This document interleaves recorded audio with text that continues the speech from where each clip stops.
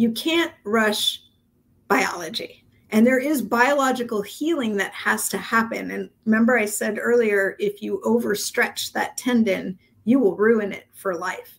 So the extreme risk is if you do too much too soon, you disrupt the repair completely, you re-rupture. That's happened to some people.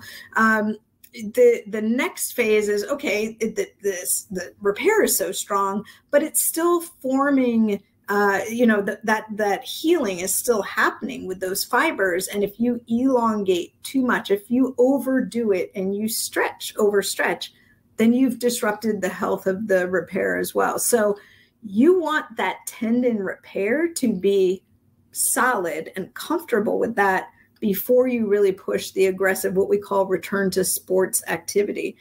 It typically takes in the 3 to 4 month window for the tendon to heal.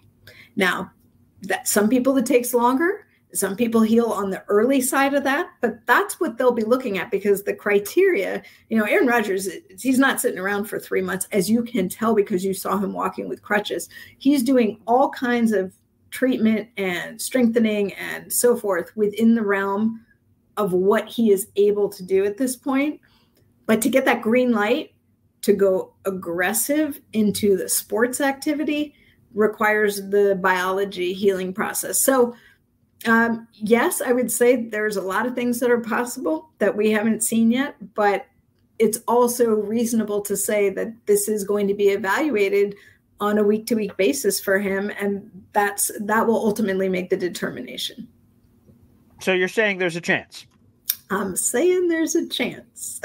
Booyah. Okay, beautiful, Stephania. Jets 49ers Super Bowl. Who says no? Let's roll. Aaron Rodgers, baby. Let's roll. Huh?